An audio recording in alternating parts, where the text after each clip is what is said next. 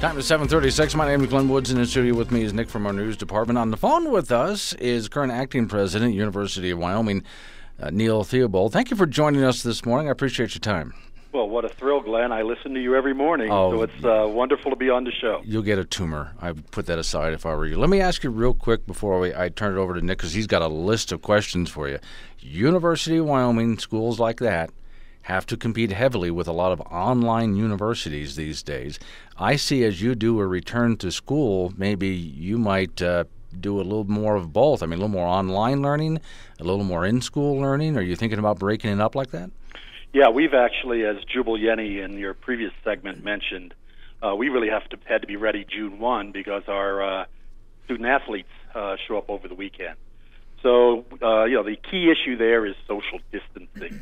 We may have classrooms that should have 30 students in them, but if you're going to have social distancing, you can only get maybe 12 or 15 in. So, yeah, we've been doing a lot of work as to how do we maybe have half the kids come on Tuesday, half the kids on Thursday, and for the other classes we use video and the students can stay back in their residence halls or their apartments and watch the class. So, yeah, we're well along on the planning for using remote education while they're here on campus.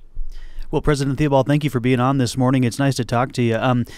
Given the risk of the virus spread, obviously there's an importance for UW reopening the campus and taking steps to combat that spread. So maybe you could outline, in terms of the effectiveness of education for those students, why is it so important that UW work on getting the campus back up and running? Well, there's obviously a lot of discussion here about the risks that are inherent in coming back in August. But we also have to give full weight to the risk of not reopening in August. Mm-hmm. We all recognize well-being of faculty and staff, students, members of the Laramie community, paramount in making this decision. But it's clear that on-campus educational experience provide benefit to students both in the classroom and out that are simply unavailable through online learning. So we've had about 100 people working on a plan with 5 working groups that'll go to the board in about a week or so.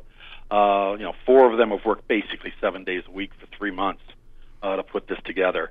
But our conclusion is that the benefits of returning to our students outweigh the risks there are, and obviously with social distancing, with mandatory use of masks, with a number of other steps, personal responsibility will be critical in this, that we can safely return. And those of us who have been, out of school for a while, can you give us a couple examples of, what exactly might not be available via distance education? Interaction with the faculty member. I mean, the teaching, John Dewey 120 years ago said, teaching is a social endeavor. I've taught for 35 years in college classrooms. It is a inherently interpersonal relationship. So you miss all that. You learn from each other. Students learn from the other students in the classroom. I've actually taught remotely since 1994, and it is something you really have to work hard on in remote instruction, is to connect the students together in some way so they get that learning from each other as well. So, teaching, education is a personal business, and so that you've got to get the interpersonal part of it in there. So that's what you miss when you've got folks scattered around the country as we've had the last 3 months. Certainly, and I want to move on to your the university's request for $56 million in federal funding from the CARES Act. Specifically, what's that money going to be for? Yeah, $20 million of it is for financial aid. We have about 13% of our students that have not registered for classes in the fall, and as we've reached out to them, major reason they have not signed up. They're predominantly lower-income kids from Wyoming. Families have lost jobs in the state energy downturn, and we need to provide those students with, the ability to pay for college in that downturn. So that's the biggest piece. Then instructional technology. As I said, we're looking at splitting our classrooms, part in-person, part remote. We don't have cameras and microphones in most of our classrooms.